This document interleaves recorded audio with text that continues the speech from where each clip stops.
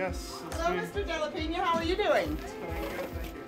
I am Jill Reynolds with HEB, and we are here to announce you as a finalist in the HEB Excellence in Education Awards. So congratulations. Thank you. Thank you very much.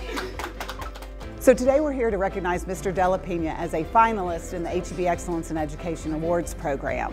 So his application was actually viewed by several judging panels, and they determined that he is an outstanding educator.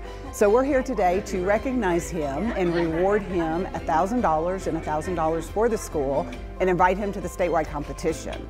So he will be competing against 4 other teachers in his category, and they are competing for $5,000 for themselves and $5,000 for their school. It's a point of pride. I make it a point to really go above and beyond to make sure that I reach that kid that maybe is slipping through the cracks.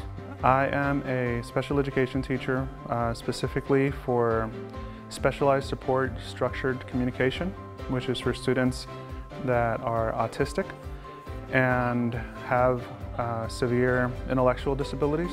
He has a lot of patience for our students, and our students love him. He does a lot to go above and beyond to make sure that his students are included with everything that we're doing here at the campus. Let's check the little free library.